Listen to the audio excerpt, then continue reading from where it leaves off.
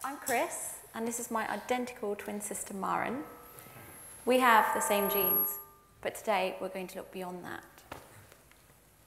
So, everyone loves twins, especially the really cute fat-faced ones like this. Yeah, so even as twins ourselves and having to endure 27 years worth of stereotypical, cliche twin questions, we also really love twins, to the point of actually high-fiving every single new pair that we meet, as if high-fiving was just reserved for us. Kind of leaving bystanders wondering what was all the fuss about, and I think she could probably say firsthand how uncool it is to not be part of the twin club. Yeah, people often focus on the similarities when it comes to identical twins, especially the freaky ones. And whilst you're probably all wondering the same thing, we're not telepathic, we do not feel each other's pain, and we don't finish each other's sentences most of the time.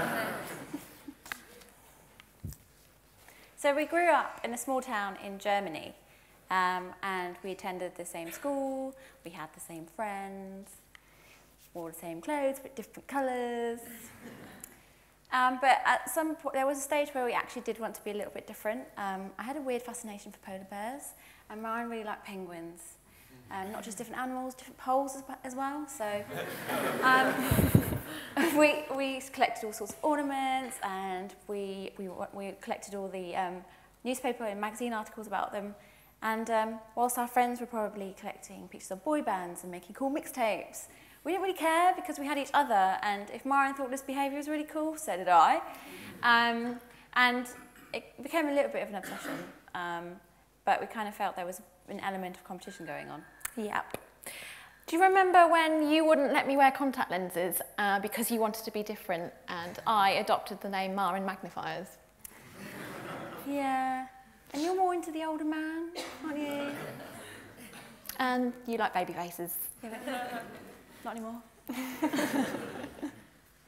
Anyway, so people often talk about the twin bond, and that really came into play for us when we moved from Germany to England when we were 11 years old, after our parents divorced.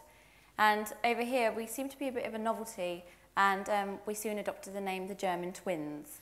And we went to the same school again, and we shared the same friends, and at school in sixth form we did the same courses, came up with identical results, and we did rely on each other a lot during that whole period, and it's not until now that we realised just how important that twin bond really was. And then after school, we decided, we didn't really know what we wanted to do. We had no desire to go straight off to university, so we went to warmer climates in Australia and travelled around for 9 months and worked a bit. And a year later, we knew that we were both ready to spend a bit more time apart from each other, and I guess deep down we knew we really needed this to become two separate people. The first time we did spend time apart, and I suppose we created our own identities, when I decided to go and study at university 300 miles away in Cornwall, and Kris continued travelling. This is the first time we really understood what it was like to be a singleton, but we brought the fact that we were twins up at every given opportunity. So our differences developed and our interests developed in different areas, and I was dreaming of travelling the world and working, and Maren's interests were in garden and design. And it seemed that we were starting to grow up, and although we spoke regularly, we were starting to live separate lives. And then the biggest difference was unwelcomely wedged between us, and that was cancer. So I was diagnosed with breast cancer just over 4 years ago, at the very stupid age of 23. And a year before that, I'd been to the GP with a very lumpy boob, and that was put down to my hormones because of my age. So after that, I went to Beijing for a while, because I'd just been told I was fine, and that's exactly what I wanted to hear. So when I was over there, I actually still realised that this lumpy boob was still there, and it was actually, the pain was actually sometimes keeping me up at night. And then the day after I got back from my trip, I went back to the GP, who was actually even more dismissive than the first one I saw. And it wasn't until the third trip, a bolshy mother, and finally seeing a consultant, that I was diagnosed with secondary breast cancer. So it was incurable because it had already spread beyond my breast. So being told I had breast cancer wasn't actually the hardest thing. was telling Maren that I had breast cancer. That was the hardest thing. When Kris told me, I felt a whole combination of emotions, from anger to fear and frustration, just so frustrated that we were led to believe that this lump was nothing and that it was found late. And I hadn't even contemplated at this point that I was now at a greater risk of getting the disease as well. And it wasn't until Kris told me that her doctor wanted me to be checked out as soon as possible that that thought really came into my mind. Thankfully, I'm all clear. But our twinship took quite a knock when the common question that we always came to kind of expect changed from this to this. Suddenly, our twinship had been taken away from us, basically, by this cancer, and it was probably the most hurtful part of the diagnosis. We'd clearly taken it for granted, and for the time that Kris's appearance changed, I really, really missed it. So we decided that out of this, seemingly pretty crap situation, we wanted to do something good with it, and to focus our minds on something actually that could change the way we perceive this disease. And we soon realised that none of us, no one had ever told us that we could get breast cancer at a young age, and no one was telling us to check ourselves. Those are two fundamental things that then, added to the fact I had two very ignorant GPs, led to my late diagnosis. And that seemed really, really ridiculous to us. So we wanted to do something about that. We set up a charity called CoppaFeel, and the aim of that is to ensure that all breast cancers are detected at a time when they could still be treated successfully. So we go about that in all sorts of fun and interesting ways.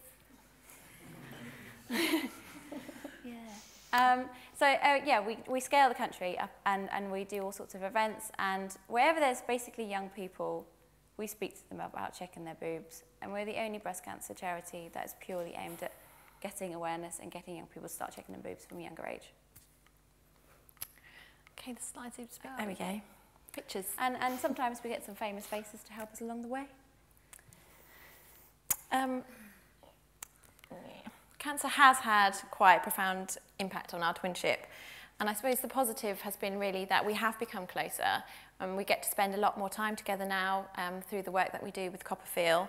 And we're constantly masterminding and dreaming up new ideas, and we share the same level of passion and determination. And we've got a far heightened awareness of our outlook, and we are longing to lead a meaningful life. And I suppose we've also adopted much more of a why not attitude. So I guess everyone's wondering the same question: why did I get breast cancer and my identical twin sister didn't? I was tested for all the known breast cancer genes, BRCA1, BRCA2, P53, and they all came back negative. So that obviously didn't help us in finding out. Our grandma had breast cancer in her 30s, and she went on to die in her 70s of unrelated causes. It was never really talked about in our family, and it certainly didn't alert us to checking ourselves or anything like that from a younger age, because it was just one other person. So that also didn't give us any clues as to why I got breast cancer.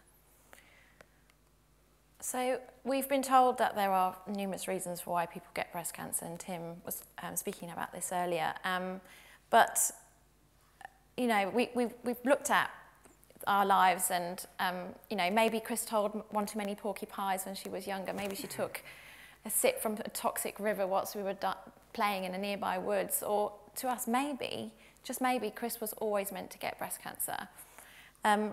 And if you'd asked us before we were diagnosed, and we both believe this, which out of us three sisters would be diagnosed with breast cancer, we both agree that it would be Kris.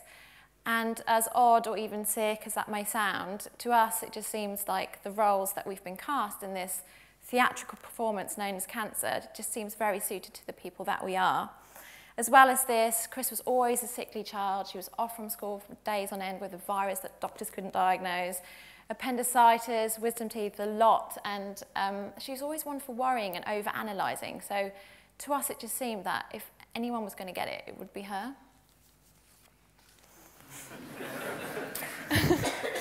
Unfortunately. And although her hair's back, we look a little bit like twins again. Kris has got a stronger identity because of the cancer, and we wouldn't want the cancer necessarily to define who she is. Inevitably, because of what we do now, it has become a stronger focus of her life. And although only one of us was diagnosed, sometimes it does feel like both of us have got it. Of course, I'm not the one that has to go through the physical challenge of having the disease, but the mental strain is often felt by us both and often heightened by idiotic questions such as, is she going to live as long as you? Which I think actually deserves the most moronic question award. How do you prepare yourself for a question like that, let alone find the strength to actually know how to answer it? So I just simply found the best way to answer it was by saying, how long are you going to live for?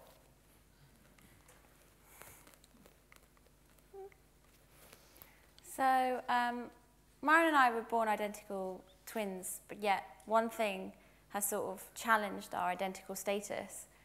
And we now, because of the cancer, lead a really happy life. And one blank. So we're identical twins, and I've got the cancer, and should then, and it wasn't necessarily genes that brought it for me to have cancer. So should twins then, and their traits and characteristics and behaviours be identified by their genes? So if Maren had been diagnosed with cancer, would we be leading similar lives now? We don't think so. I think if roles had been reversed, neither of us would have been equipped to deal with them. So we are where we are today because of who we are. And so despite the cancer, we're now doing a job that we really love and get to save lives and live a much more meaningful life because of it.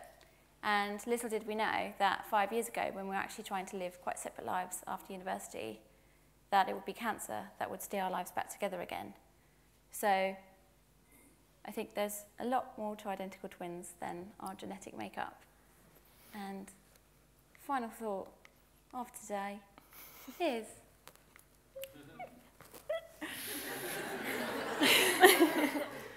well, check your boobs. Most because importantly, if nothing else, go home and check your boobs today. Thank you very much.